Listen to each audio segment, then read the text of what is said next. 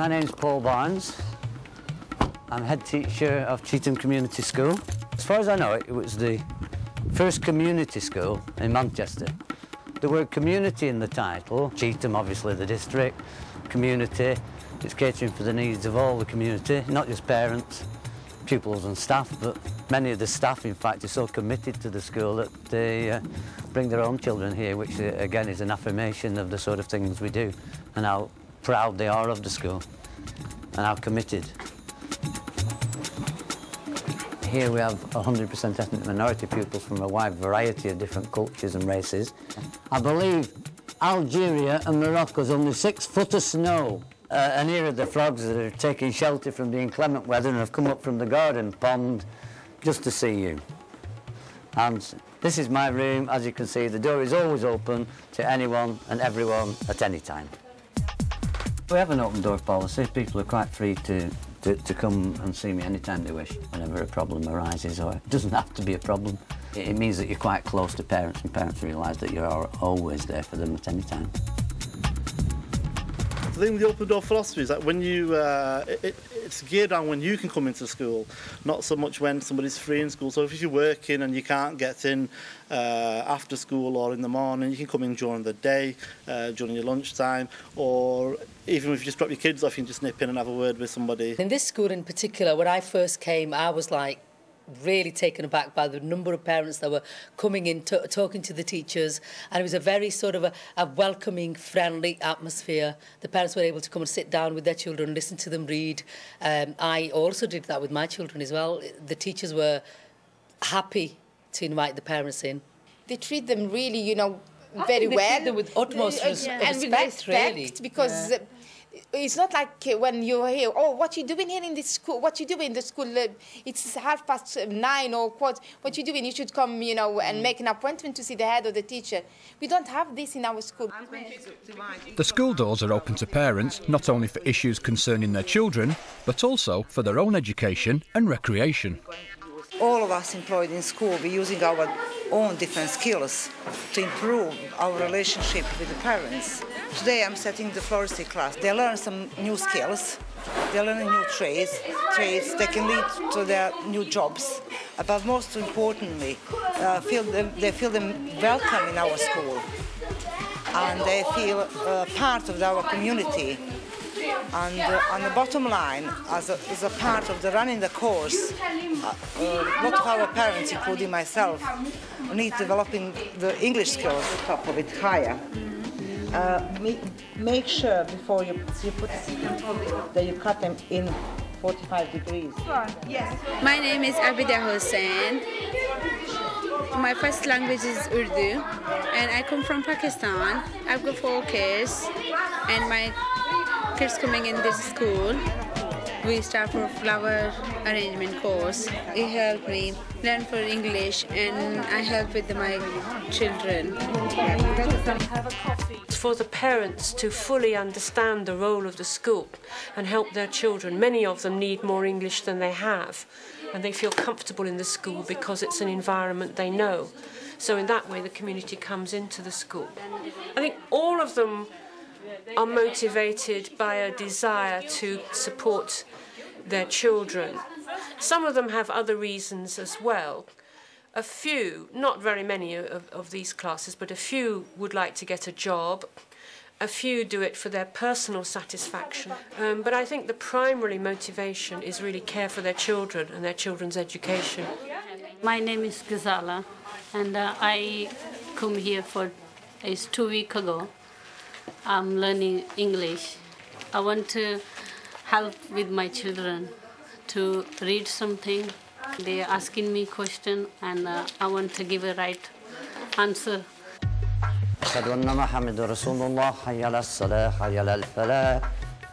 One of the things which is really, really good is with Paul being a Muslim, he goes to the mosque on a Friday and delivers a sermon there, or a translation of the sermon, which means that not only is he available to the school sort of community, he's also available to the wider community. The Imam starts his sermon in Urdu about 1 o'clock, and that lasts for about half an hour.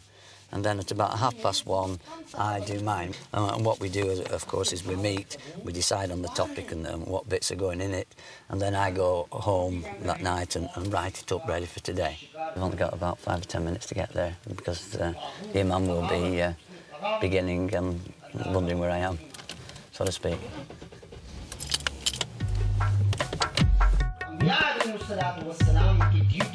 Some will understand it because they speak Urdu, so they will know. But quite a number are overseas students, quite a number are young children who don't speak Urdu very well. It's not the community simply that comes from school that will be here, it's also communities centred around other local schools. So in a way, it gives my school high profile because everyone will say, this is the head teacher from such and such a school, from Cheetham Community School. If you took the head of a Roman Catholic school, for example, or maybe a Church of England school, you'd expect them to take some kind of role within the service on a Sunday, wouldn't you? And many, I think, do. It enhances you to the community. The community feel a very genuine affection for you. I better go inside now, so because the imam will be about ready. Bismillah ar-Rahman ar-Rahim. Alhamdulillah Rabbil Alameen wa salatu wa salam ala Rasulillahi al-Kareem. Assalamu alaikum wa rahmatullahi wa barakatuh. Today, the Imam looks at the purpose which can be derived from the Prophet's life and what this message contains for us today in this society. About 25% people of the congregation, the Jamaat which we have on Friday, they get the benefit from the Paul Bond sermon, which he translates exactly what has already been said in Urdu language. He translates that in English language. Thus the first step is to learn and teach the Quran. The second step is that all our actions should be in accordance with the Quran and Sunnah. We don't think, white, black, or any Arab or non-Arab. He's just a Muslim. They see him in the school, they send their children to his school, and then see the same face talking about our culture, our religion, and our thing in English language. And these 4 steps will, inshallah, enable the promotion of Islam in our society, and it will eventually encompass the whole world. Jazakallah khairan, shukran, assalamu alaikum wa rahmatullahi wa barakatuh. I think Paul is very popular, not only as a head teacher, but also because of his connection with the mosque and all the other activities which go on, both at the mosque and with the school as well, and the regeneration, the multi-faith angle which goes on here. There's about 60 languages being spoken in Cheetham. So bringing all this together, he is very critical as well and very popular person. The parents then can relate to him much better. And of course, he equally can then get the message about the school and the children and everything as well. So I think it's a win-win for both community and for the school. I mean, there's been lots of problems, quite a wide variety of problems. It would be hard to sort of focus on all of them. From racism, from people throwing things over at the children, over the fencing, and so on and so on. And some of those, obviously, it's not easy to address because that's a whole society need which needs to be addressed. Good afternoon, Ashley. A specific example, when the secretary that I inherited, who was an English lady, retired, I took that as an opportunity to advertise for someone who, in addition to English, could speak Urdu and Punjabi. To better facilitate that kind of relationship, when a parent comes into school, she needs information, or she wants help with form filling, or even just something general about the school. It meant that the secretary could immediately deal with those problems in her first language. I even got a counsellor ringing me up to ask me, was this not contrary to their anti-racist policy? One could only sort of compare it with a business, let's say, that deals with Germany in terms of import and export. You would want someone that could speak English and German. And I wasn't asking for a particular racial group, I was asking for someone who spoke Urdu and Punjabi. No food till you're quiet. Racism isn't the only problem Paul has had to contend with. More and more of his pupils are coming from refugee families, some of whom are facing deportation. Hello, my name's Paul Barnes. I'm head teacher at Cheetham Community School in Manchester. Some of my staff have recently had a letter from George Stratton, and I wondered if it was possible if he could ring me back, please. It's about an immigration matter. Well, we don't often get deportations, actually, but more and more now asylum seekers and refugees are coming into Cheetham, so I guess we'll be getting more. Thus far, we've only been involved in, albeit slightly, with a lady from Bosnia who has a child at school. She's been deported on the 11th of March, but she hopes to be able to return at some stage. But with Miriam's case, it's rather different because it's part of a new piece of legislation where I think about 120 or less families have actually been chosen, if you like, or on the receiving end of this new law, which says that if you do not voluntarily leave, we are prepared to cut off your benefits, we are prepared to, in essence, make you destitute. It informs her about all the things that we've said, but also it says that she has to report to court every Thursday. And the first one was an interview as to what steps she's taking to leave.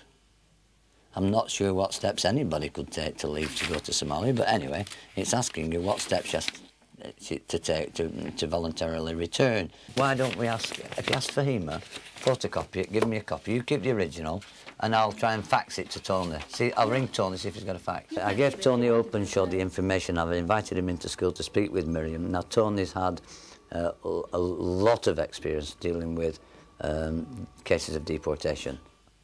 And I've also explained that your 7-year-old boy is here. And I've also told Tony that really all you want is what everybody wants. Just a safe life, a home, to bring up your son. We're not asking for something extraordinary.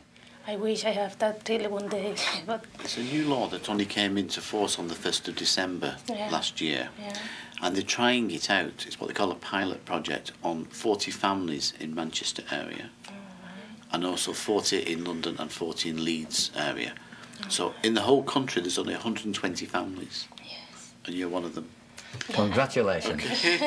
But I just want to see what happens to these 120 people. Do they leave the country? Do they starve? What happens? Some people, they start already. So I'm just appalled that, I'm just appalled that the British government would go down this line. I mean, it's one thing to say, well, we need to curtail maybe immigration situations, but this is another path, absolutely.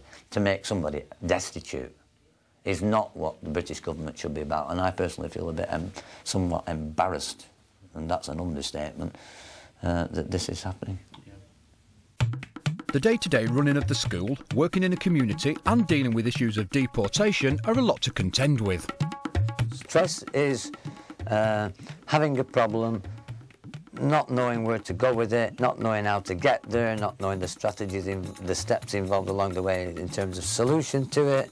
Well, I don't have that kind of problem because if there is a problem, I know how to deal with it, how to solve it, and hard work doesn't cause me stress.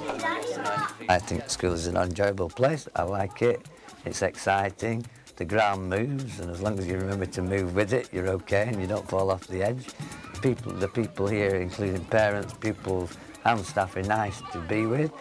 They are friends as much as they are colleagues. So I enjoy being here, there is no problem I've encountered which we cannot solve, which we can't solve collectively.